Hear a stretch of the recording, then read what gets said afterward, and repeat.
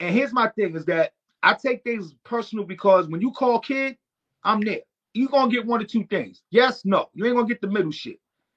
You're going to get yes or no. So when somebody in the industry do something like that, I take it very personal. No doubt. But I appreciate what he does. That's his site. Do what he do. You know what I'm saying? I think people go up there talk a little bit too much about their own personal shit. But that's what he does, and he's successful at it.